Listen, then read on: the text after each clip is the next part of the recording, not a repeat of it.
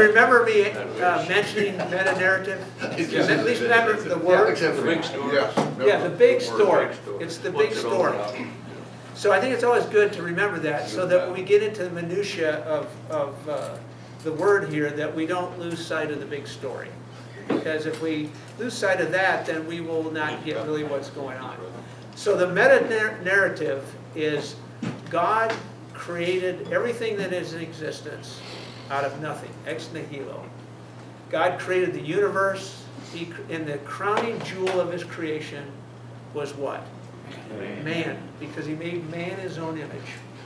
And the reason he created all things was to bring glory to himself. Not that he was an egomaniac or anything else. And it's not his creation adds to its glory, it reflects his glory, who he is. And then as the story goes on, man fell.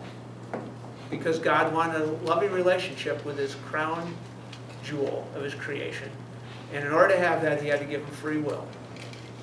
And that free will, as we all know, was taken to go against what God said. So the rest of the story, or the continuation of the story, is that God didn't give up on us, his creation, but he redeemed us. He has a plan to redeem us. So even with the free will and going the wrong way, he gave opportunity for those who want to get back on his plan.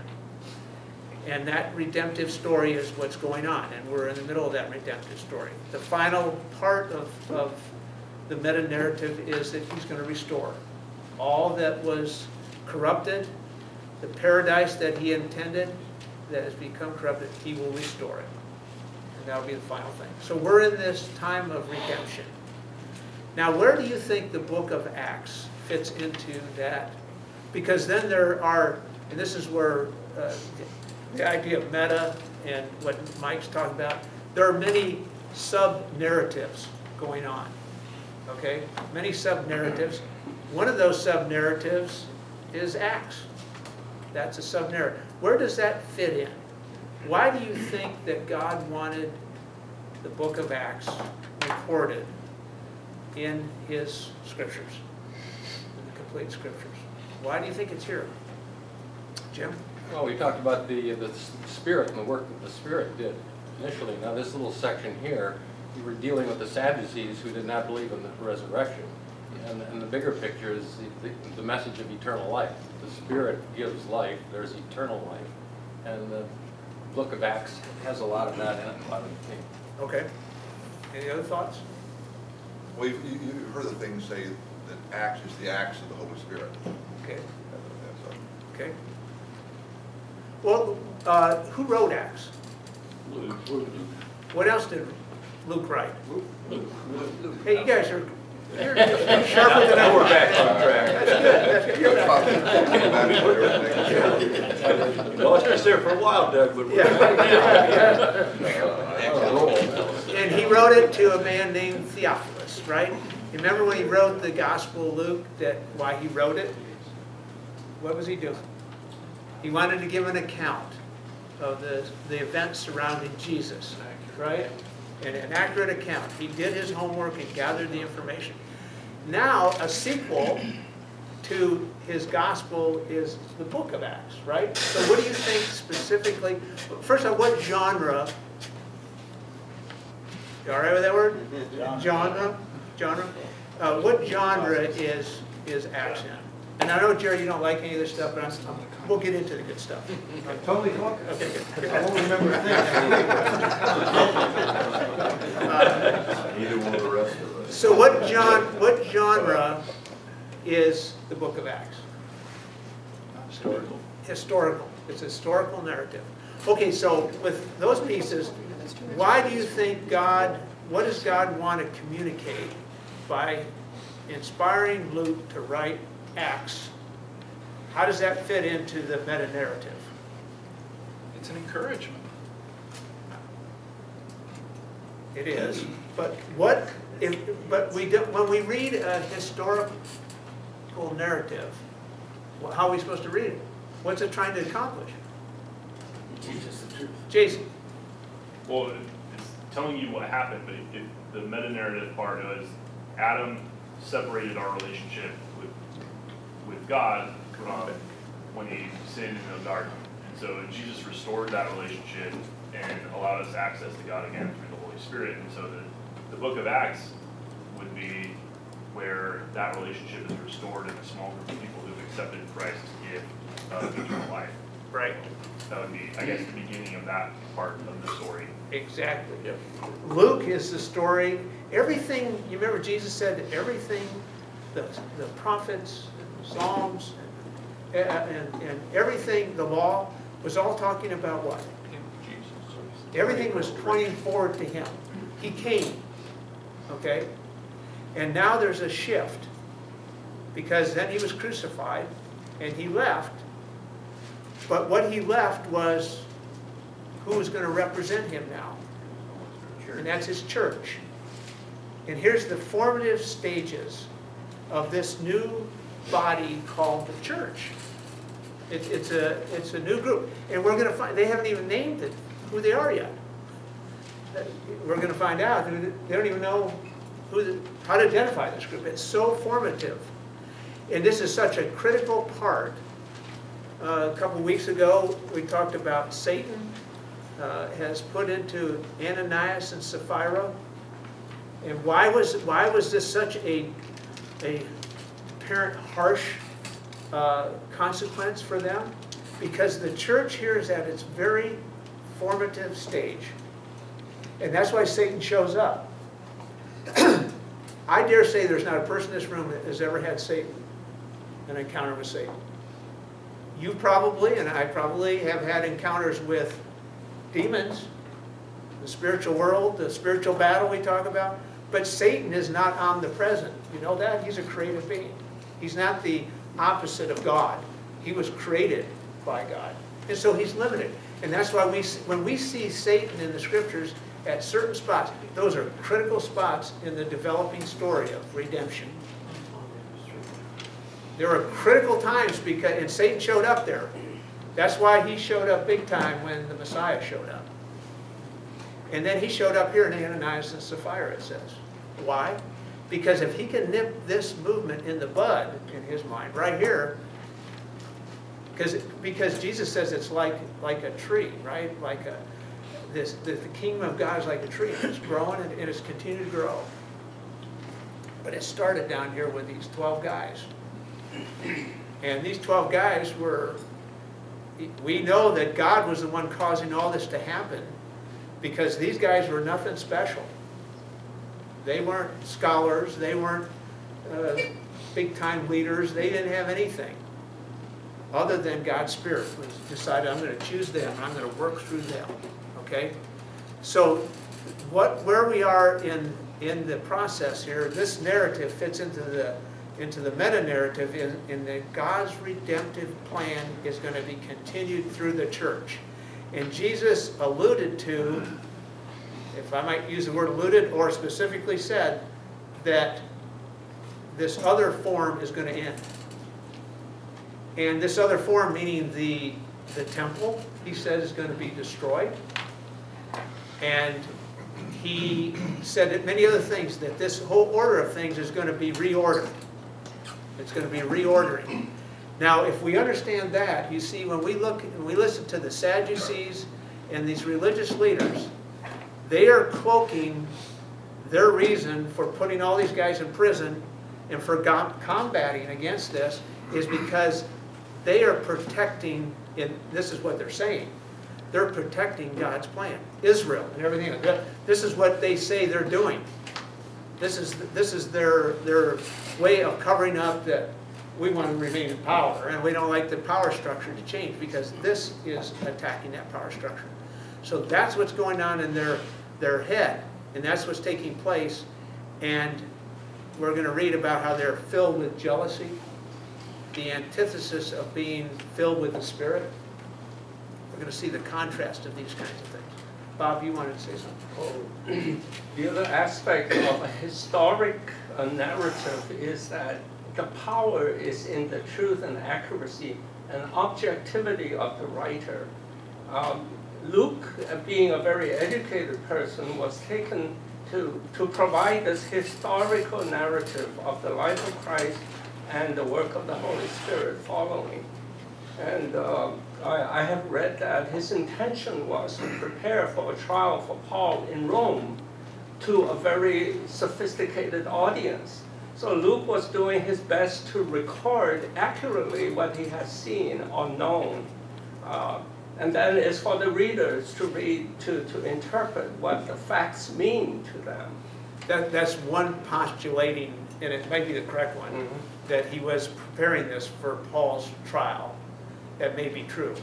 It's not, one could not be dogmatic about it, but that doesn't take away the point that God uses the talents, this is the church, right? The different parts of the church, that he used the talents of Luke to do this work.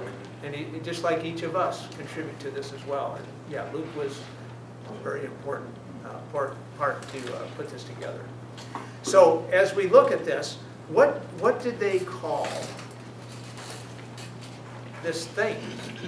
First off, we see that when they were in prison and they were getting out, okay, verse 19, but during the night an angel of the Lord opened the gates of the prison and taking them out, and he said, what? What did he say in verse 20? To stand in the temple courts and tell the people the full message of this new life.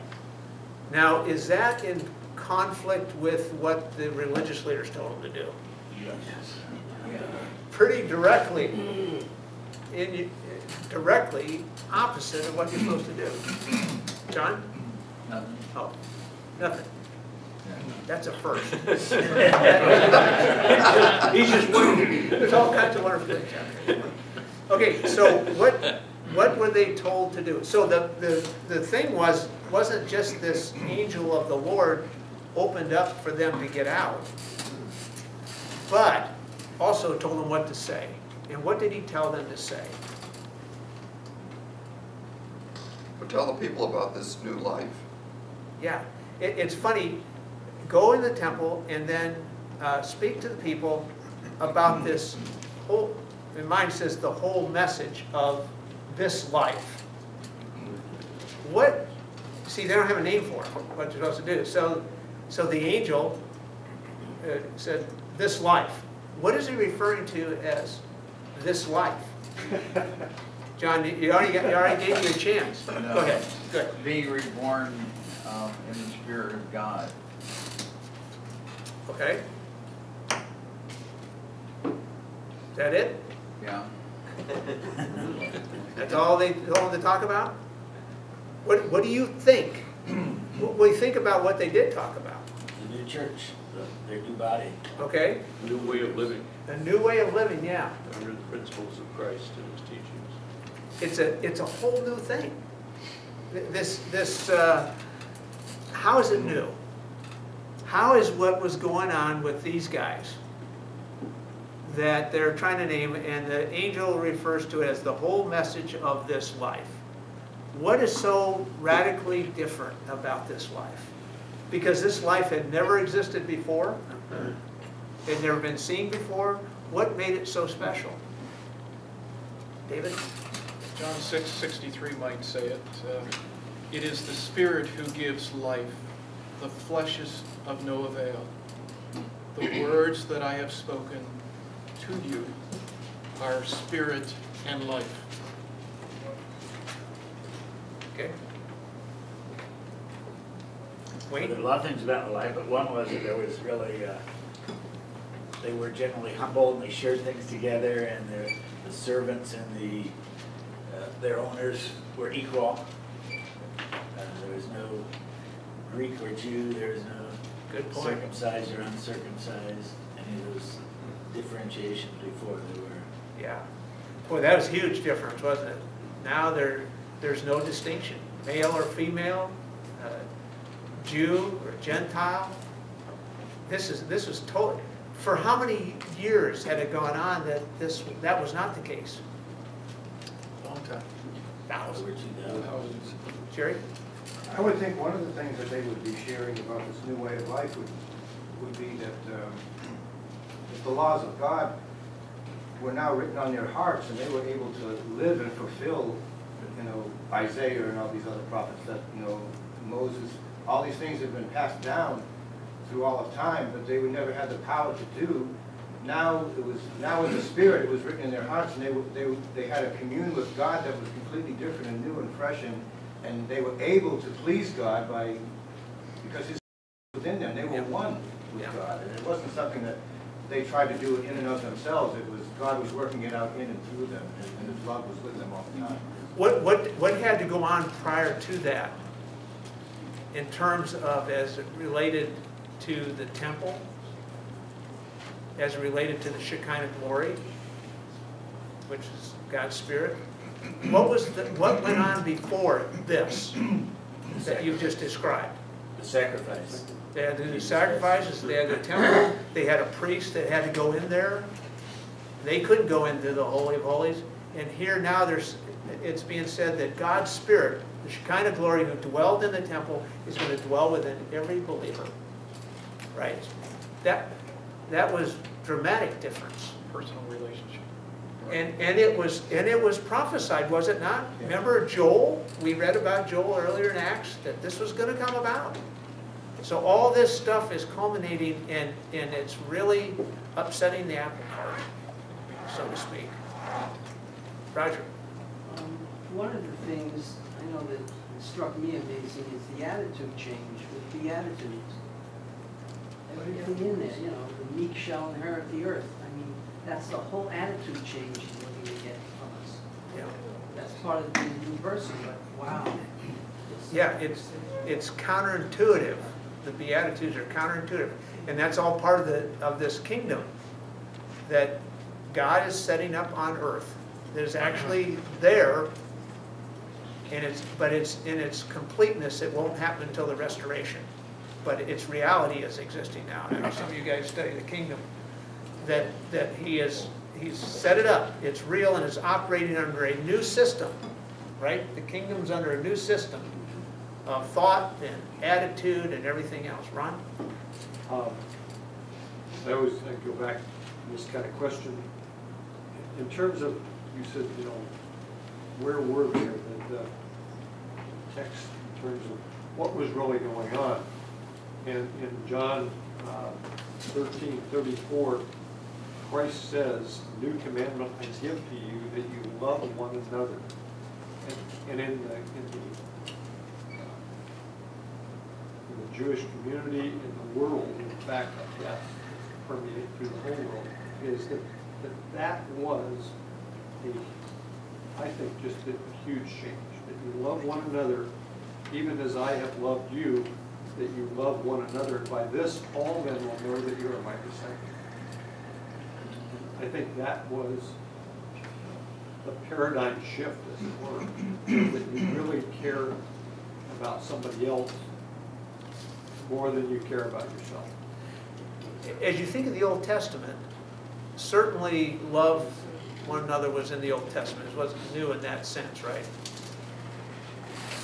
But what was the difference in the Old Testament with all that was going on? There were types and shadows of this reality. Jesus' death and resurrection and his life, there were what were called Christophanies. Jesus didn't come into existence 2,000 years ago. He showed up at various times in the Old Testament as well. But everything was done under types and shadows leading up to. But the cross, what Jesus did 2,000 years ago, was efficacious. You know what I mean by that, efficacious?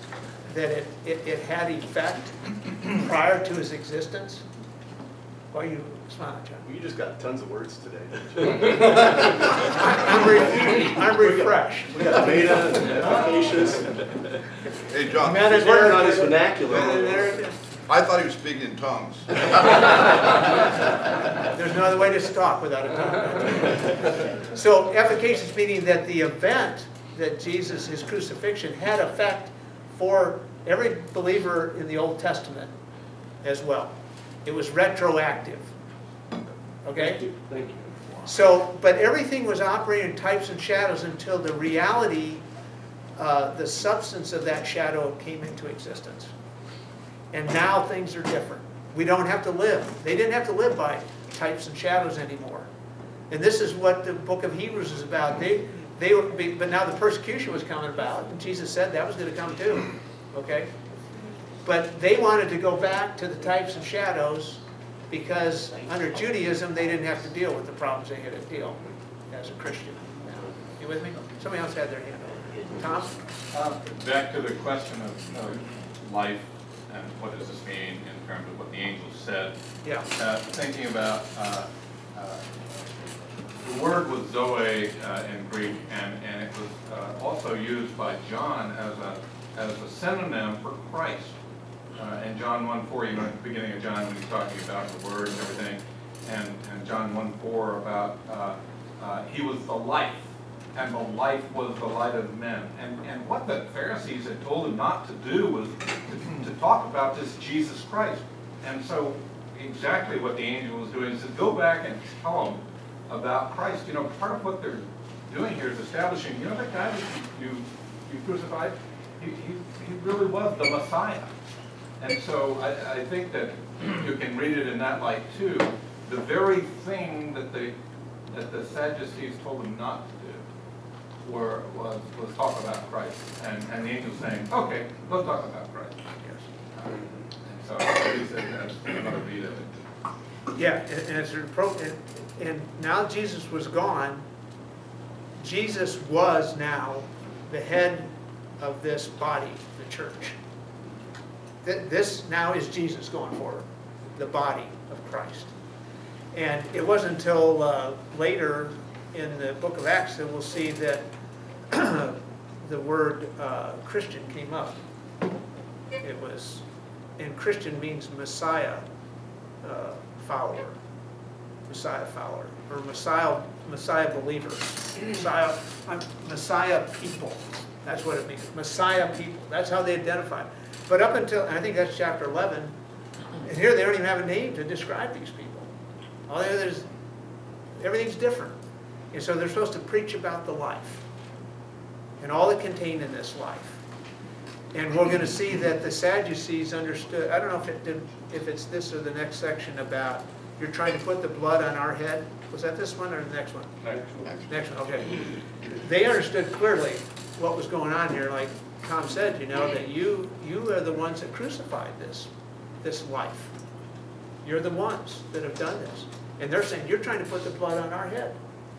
And that's exactly correct. We see it all the way through, that that's the case. What else was about this new life that was part of what they, in the whole message of this life, and you can think ahead into Acts 2, what else was necessary for them to do in this new life that the angel was telling them? Not only the new life that we have, but what about the message? Sure. How are they supposed to explain? What did they have to explain about this new life? Jim? Well, you talked about the kingdom, and John the Baptist preached that the kingdom of God is at hand. And in Luke 10:9, Jesus speaking, he said, go out and say the kingdom of God is near. And you've got the split of the curtain and so on, and you referred to Hebrews. So the new life is the temple sacrifices are over. The separation of God from God is gone. We have been justified. We can approach the throne of grace, and that is the message. You don't need these intermediaries anymore. You can go directly to God. Right. And in the book Bind Conspiracy, it talks about the kingdom of God is here right now. We are living in the kingdom. Right, Yeah. right.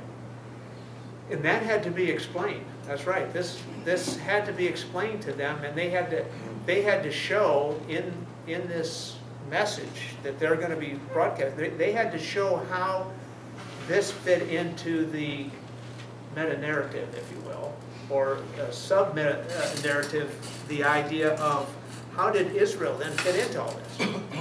So how did all this take place? And you know, Paul in his letters spent a lot of time explaining the connection between the Old Testament, or the Hebrew Scriptures, and that. They had to explain that because this was totally new. This was a great thing that had to be connected up. Anything else in there? they really had to explain Jesus big time, right? Go ahead, Bob. You know, the Shekinah glory of God was seen in the temple in the Old Testament. Now the transition is to the temple of a heart, where the Shekinah glory is to shine. And John, in Gospel of John, like Tom pointed out, was very clear as to what that glory is, what that light is. In fact, in the first chapter of John, he equates the word and the light to Jesus Christ himself. It's capital L-I-G-H-T, light. It is that light, when we have him in, that it is that light that shines forth.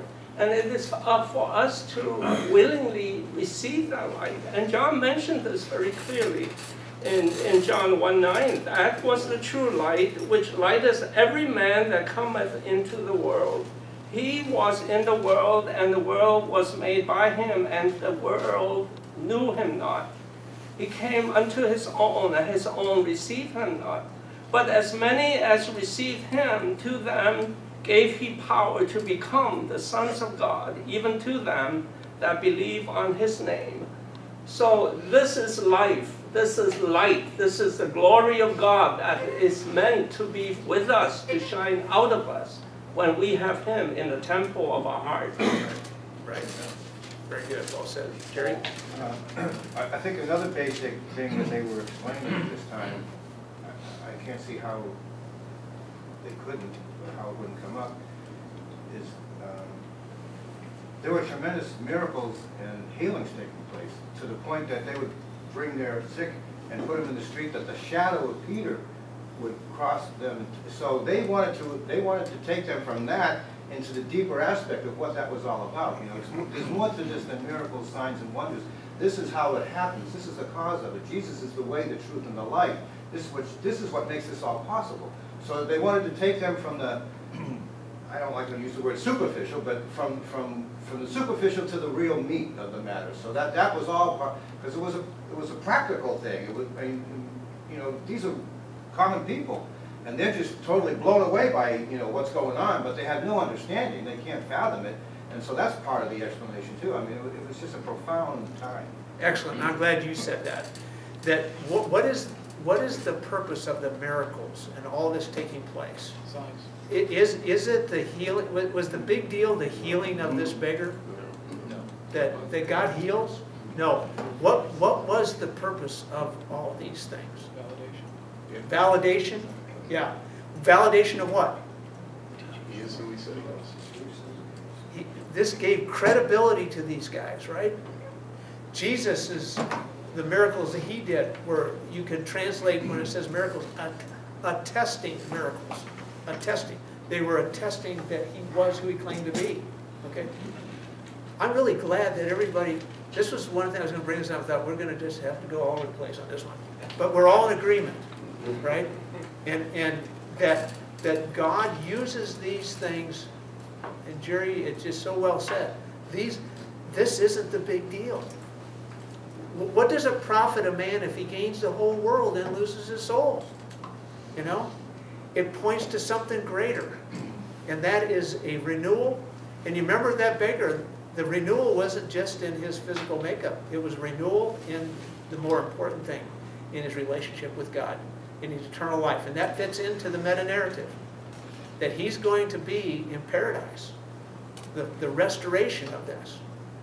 So if we get caught up in the means becoming the end, we will lose what God really wants to do. And he had to do this.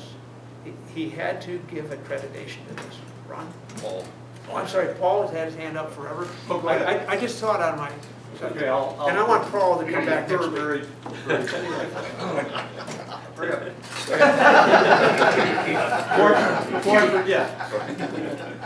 Well, no, but what it occurs to me too is that, since we're talking about miracles,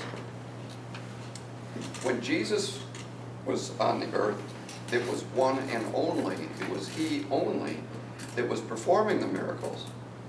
And now, and it's clearly says in the scriptures that it wasn't only Peter, or it wasn't only John, but it was all the disciples. And they had talked about how Jesus is gone, They're filled with the Spirit that he said was going to be the comforter, and so they've had this explanation. So imagine how it looks.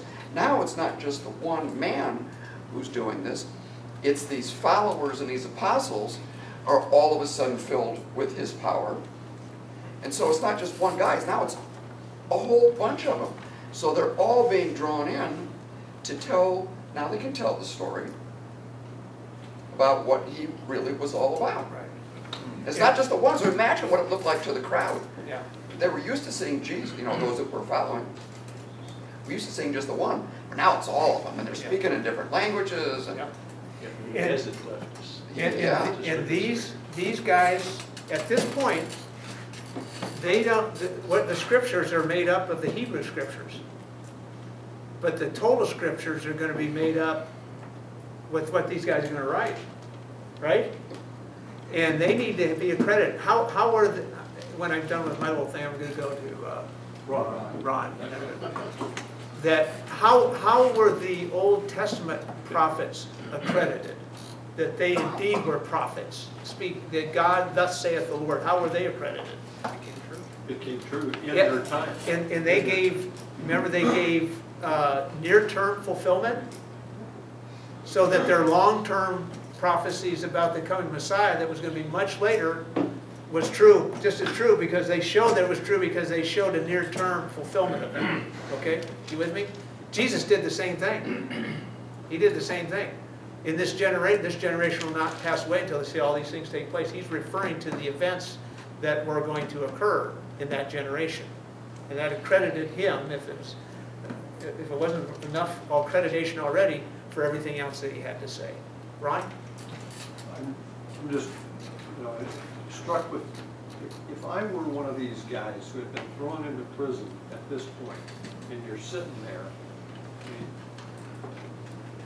I can't believe that they weren't going again, saying again, well, kind of blew that, now what are we going to do, kind of thing. We're sitting here in prison, we've been arrested, and I think that's what we go through many times, is we get down on something happens, and all of a sudden we're, in the funk, and we can't even begin to see how we're going to get out of this, this mess that either I've created or you created, or God, what's going on here, kind of a thing. And I'm just, this last week I've had several occasions where it was just amazing to me that how God worked. I would have never even began to comprehend or think outside the 9 dots kind of thing of how that could get solved. And yet, when God comes in, and here he comes in, and he didn't tear the doors off or anything. That's the weird thing about this. But yeah, doesn't that sound familiar with something else that happened with Jesus? Yeah. In the tomb?